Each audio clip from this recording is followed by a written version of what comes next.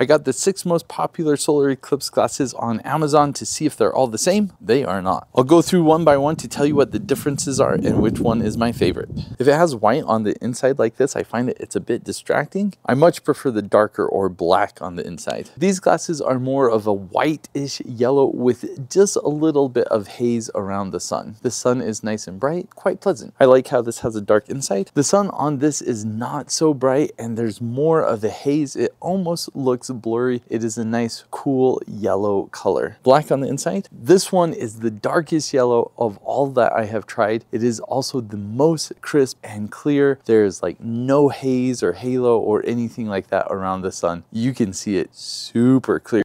White on the inside. This one looks the haziest of all of them. It almost looks blurry around it. It's a dark yellow color, not as bright as some of the other glasses. This might be my least favorite. And these are what I used last time. I thought they were pretty good.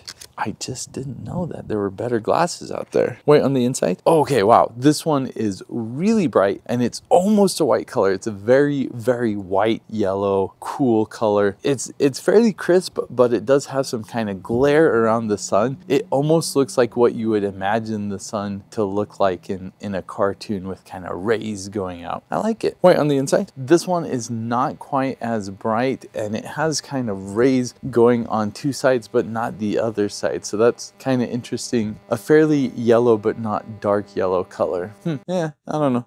After testing out all the glasses, these 3 ended up being my favorite. I did try to capture things on my camera so you could see what it looks like, but I ended up having to go in and kind of recreate what these look like. These glasses from Lunt might be my favorite. They were just really nice, clear, and crisp. They didn't show any haziness around it. It almost looked kind of bizarre. It was just like a yellow dot in the sky. Pretty cool. These and Basis were really similar. It's very clear as well, but there was kind of a little halo or almost a ring around the sun. It actually looked kind of interesting. I really like these as well. And these glasses by Kesef, I really don't know how else to describe it other than it looked like a rays of a cartoon where it was just kind of more of an artistic almost look. It was really interesting, but a really fun look. I don't know if I prefer this or not, but if I'm being honest, for the last Eclipse, I used these glasses. I thought they were great. And when I compared them with all the other glasses, I thought these were my least favorite.